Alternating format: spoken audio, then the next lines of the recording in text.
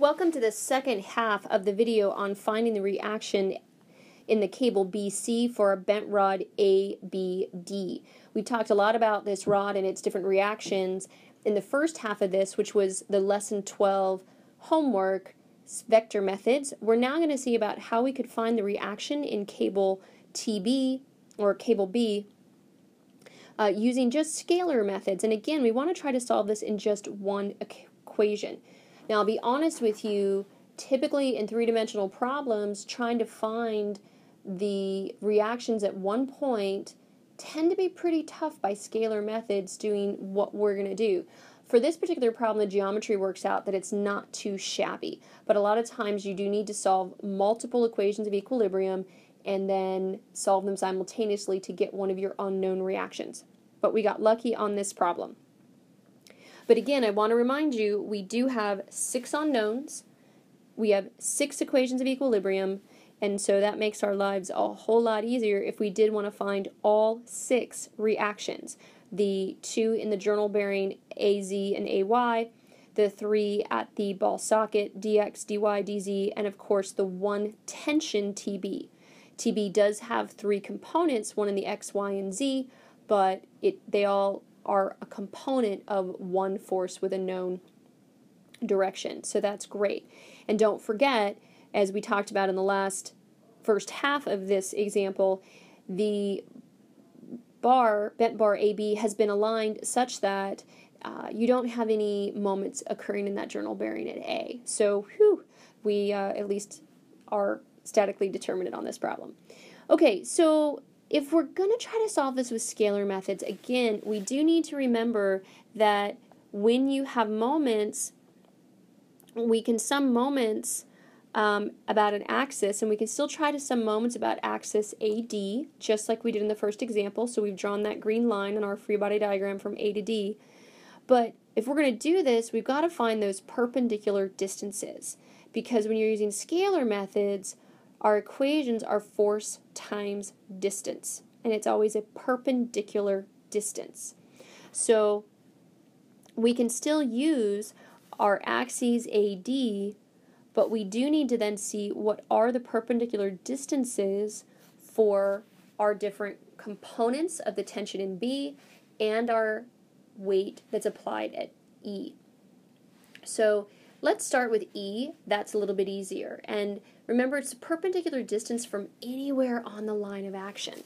And so if we look at our line of action, it's just in the direction of E, or Z. And so that's pretty handy. And so what we see is that we can draw anywhere from that line of action a line back to AD, to our line AD. And let's stop and think about this for a sec. The entire bar ABD lies in the XY plane. That also means that the axis AD lies in the XY plane.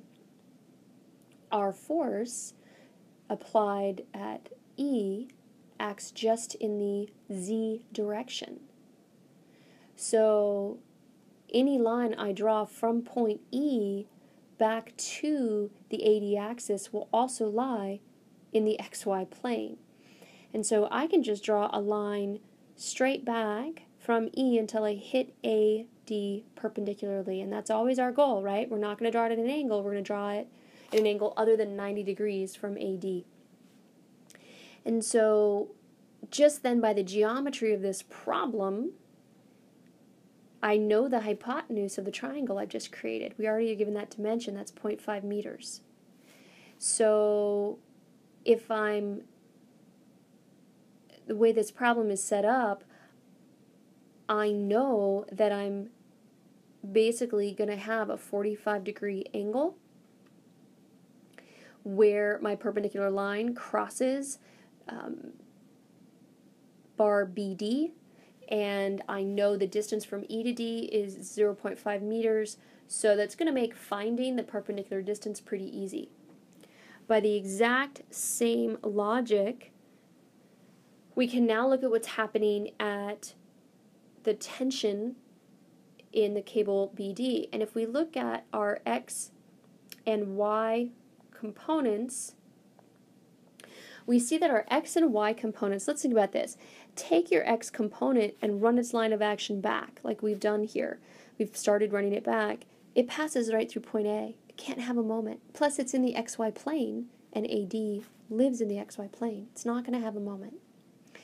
By the same argument, component BY, if we run its line of action back, it's going to cross the AD plane. It's going to cross it right at point D. But it's going to cross that AD axis because they all live in the same plane. So we're not going to have a moment from the BX component or the BY component, but we still will have a moment from the BZ component of the tension at B. So pause the video and look at that for a little while. You'll also notice,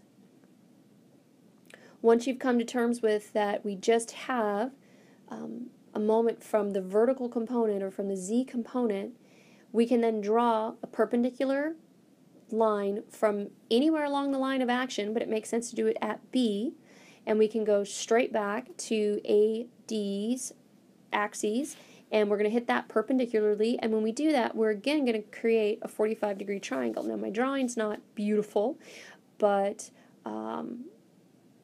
because of trying to get the axes, but that is a 45-degree triangle. The hypotenuse is 1 meter. And so we can put in our 45 degrees, and we can then look at actually writing the summation of moments in terms of these new distances. And putting it just in terms of variables, we know it has to be equal to 0. We know we're going to have the tension force in the z direction times this dB length that we established, and we're going to say minus the weight times the distance dE that we've established, d sub E. Now notice I put those in opposite directions. Didn't really define on here a positive or negative direction, but we know moments that act in opposite directions of each other have to be subtractive from each other. And so we can pick whatever direction we want to call positive or negative. It's really up to you. If you want, we could say that we're going to put on here that we have an axis. That's not, let's undo that, and let's draw it more like our AD axes. And I might say that I want to call a moment that goes in this direction positive. And if I do that, then you can see that the vertical component of tension at B, our BZ, that's going to rotate in that basically clockwise direction around axes AD, and the W is going to rotate in a negative or counterclockwise direction.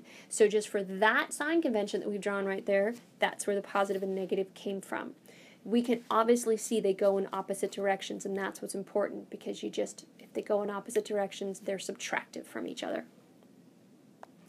All right, so we can now write that out with numbers. First, we should establish that our perpendicular distance B is just going to be 1 times the cosine of 45 degrees, so that's going to be our 0.707.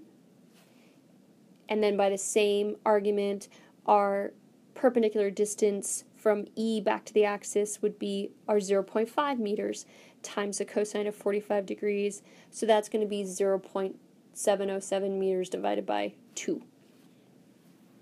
And so now we can write our moment expression about the axis AD.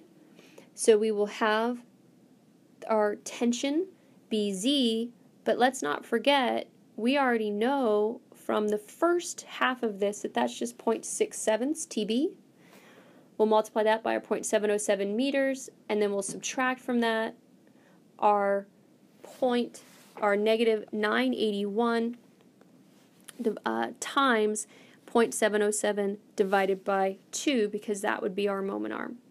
And then, if we just solve for TB, we're going to end up again with 572 newtons, which is exactly what we got when we solved with the vector analysis.